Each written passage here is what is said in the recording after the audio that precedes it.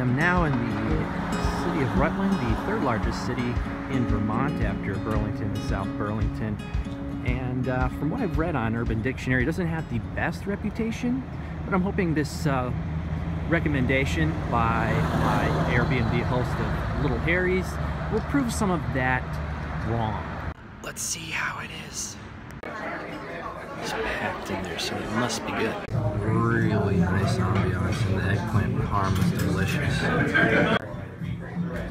As you can see in front of me, we are passing through Rutland, Vermont, and they call this their main street, but I think the cool part of town is where I was last night. You probably just want to avoid this part if you really want to experience Rutland. Doesn't get too much better than that. I feel like I'm in the Lorax, quite honestly. Alright, so we're about to take a little bit of the Appalachian Trail. What I find mildly interesting is like you can see a line between orange and green that's pretty sharp. Here we go, Appalachian Trail, and the falls should be in about 2/5 of a mile. It's like West Virginia without the baggage.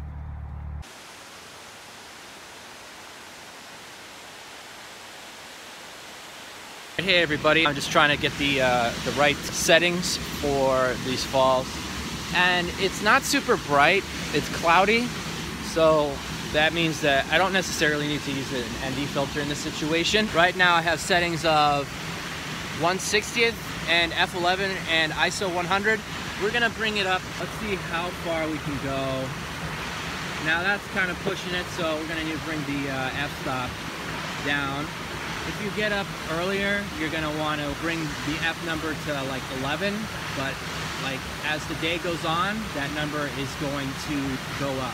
And there's our final product. We used 2 seconds, F20 and ISO 100, and we didn't need a neutral density filter. All right, so I'm passing through Pittsfield, Vermont, and one thing I noticed is that the volunteer fire department was collecting money in a boot, which is kind of a brilliant idea because you have a captive audience there, and like I asked him, like, do you have a specific amount on anything? Anything's good.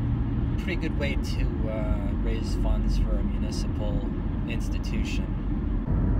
And Glen Falls right there, and we've got ourselves a maple syrup stand coming up.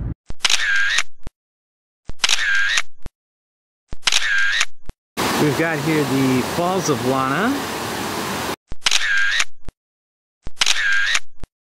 Alright, Worthy Burger 2, let's see if it's any good.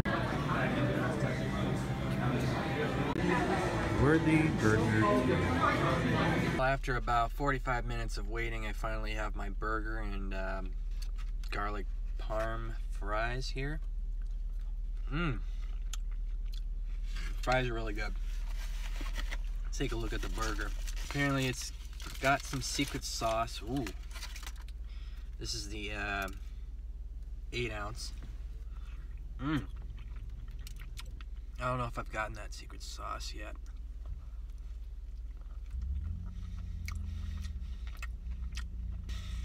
I think it's got like dill in there. Yeah, I think it's just dill.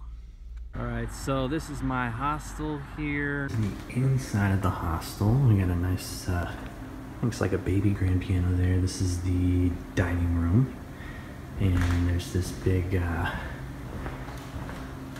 heater looking thing. I believe that is the round hearth. And there's a pool table. And this is the area where they have coffee at 7 a.m. in the morning and a continental breakfast. I might as well play this before I go to Glen Falls, right?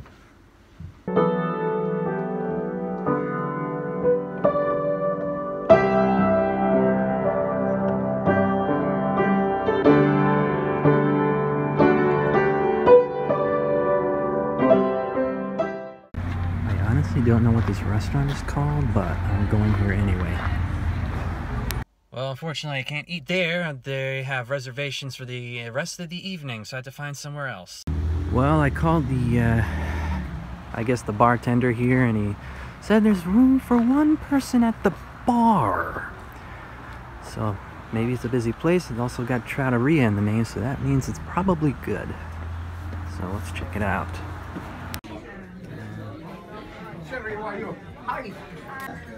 Bread pudding. When you see the word Trattoria in the name of a restaurant, you go to that restaurant. Amazing ravioli. The bread pudding was to die for. The Brunello is just classic. Very expensive restaurant, but the food is very good. It comes out lightning fast, even though there's only 4 people in the kitchen. You can tell people really like the place because they go to the owner and just have nothing to say but good things to him. If you are looking for something that is more affordable, if you stay at the Round Hearth Hostel, they have complimentary coffee and breakfast. Coffee's at 7, breakfast is at 7:30. There's also McCarthy's, which is a big name. I've been there a few years ago. Also very good. There's your tip. Trattoria or die. No, that's not the tip. If you see Trattoria in the name, it's probably good, because an ignorant American will not know the word Trattoria. If you can see behind me, this is the Haskell Library. It's closed today. What's interesting about it is it's on the US-Canadian border, so people can walk into the library and say they've been in both countries, but you had to exit out the way you came in. It's a bit of a plot twist here. I am actually on the Canadian side. Let me show you some proof. Canada, bilingual instructions. Let me show you the other way around. This is the border right here, I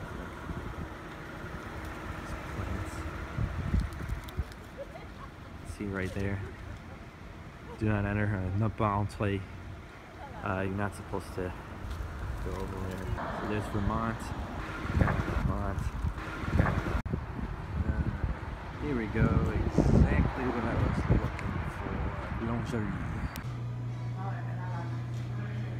This is a quiche. They told me they didn't take American Express here, but they do take American money and do not observe the exchange rate, so if they save $5.18 in Canadian money, you have to pay that in American money, so it ends up being a little bit of a loss. Why does this have to take so long?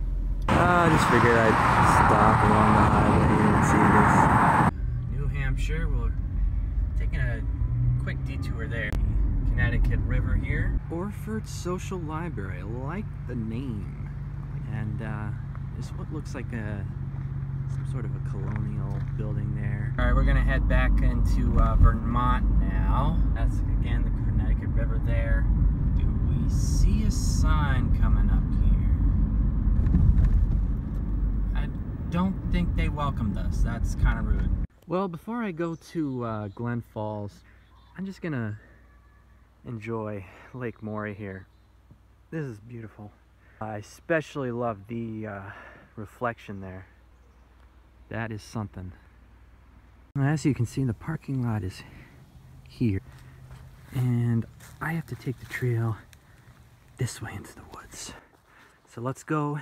Alright, so as you can see here, these are the smaller set of falls. The main attraction is a few hundred feet upstream. The actual Glen Falls here in Fairleigh, Vermont.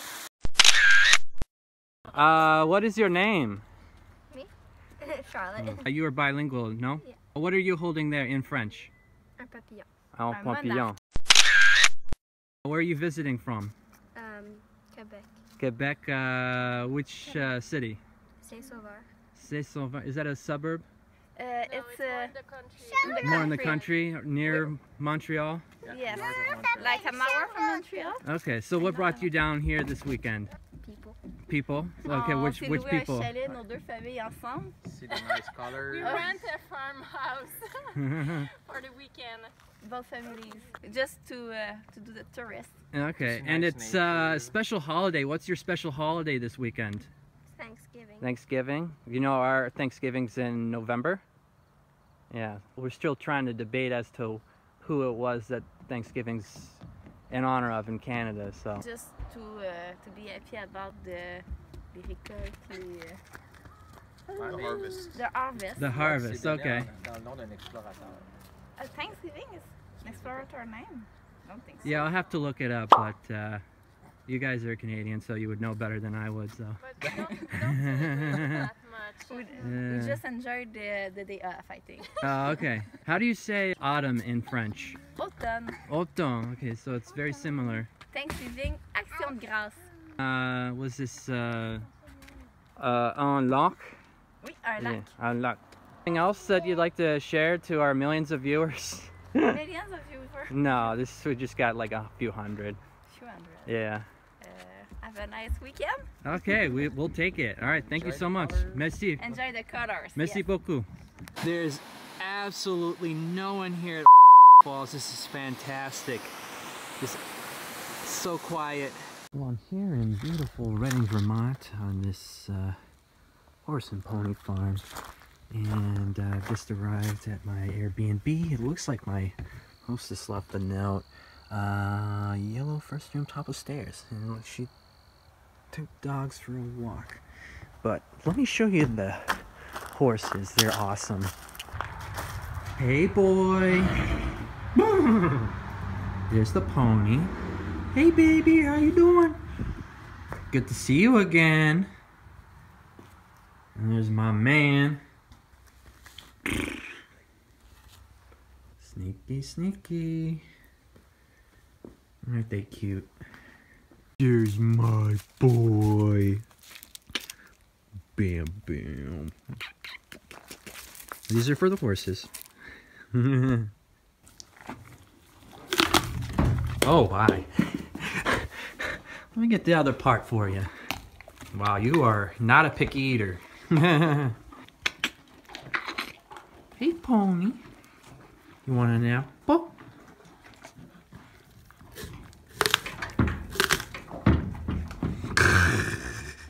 Oh, they are not picky eaters, let me tell you.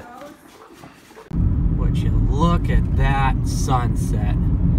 Let's take a picture and it'll last longer. As recommended by my Airbnb hostess du jour VT of Ludlow.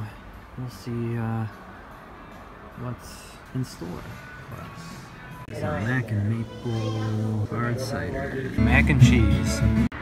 So I found the yellow hand. There's the 3 fingers in the front. There's probably the thumb in the back. But yeah, there's holding a donut. Apparently Springfield, Vermont won a video contest to premiere the movie. And they weren't even nominated for the contest. But County Springfield, Vermont appealed it. And now they have this big yellow hand here. So there you go.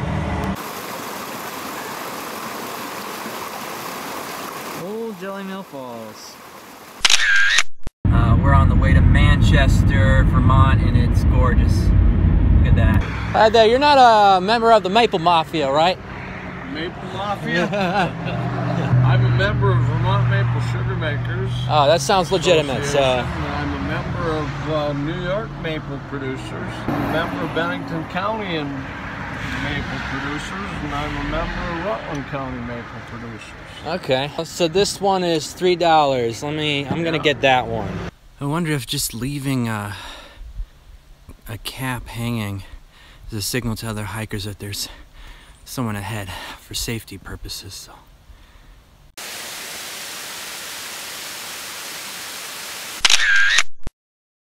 I am Roberto and I am from Colombia. This is my 3rd time traveling these very beautiful places.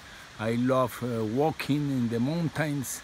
In Colombia also we have a lot of mountains, but here are more safe and the people is very nice. I hope you go also to Colombia because there is a very, very, very special place. We have the biggest mountain near the sea that is called La Sierra Nevada of Santa Marta. In that place there is a hike that you can do it in 5 days. It's almost in the jungle and it's called the Lost City. It's a very, very beautiful place to travel and to know. I am very happy to see you and I love you. Bye. Thank you. Muchas gracias.